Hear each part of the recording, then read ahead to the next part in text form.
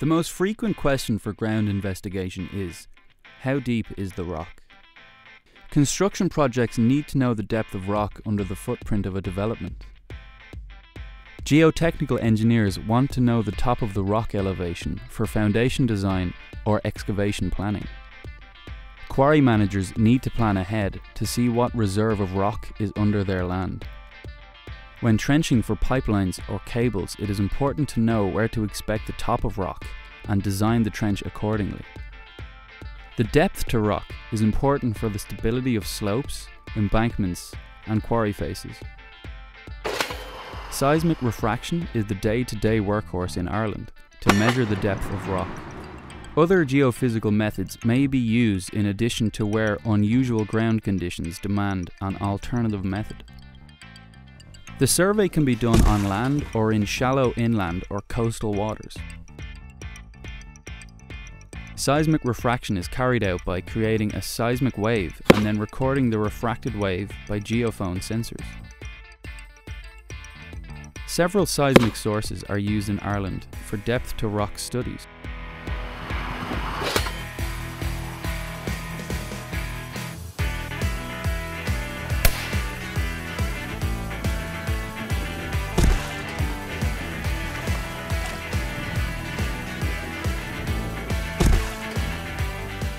Raw seismic data consists of mainly squiggly waveforms.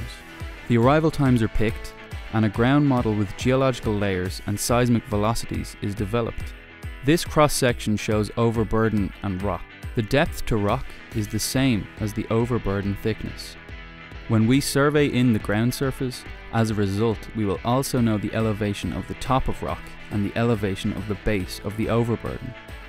Continuous survey lines for pipeline routes can have a length of many kilometers running along roads or through fields. Where trenching may encounter rock, it is much more difficult to excavate. A rapid assessment with seismic refraction along the route shows the areas where rock is, above the future pipe and within the trenching depth.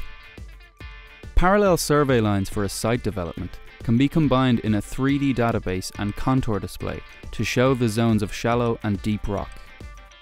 The data is compiled into an XYZ file to use in Civil 3D or similar software application. Engineers can easily make cut and fill computations for rock and overburden excavation volumes. The fundamental investigation is always the same. First, carry out geophysics with good coverage, and then add some targeted drilling or trial pitting.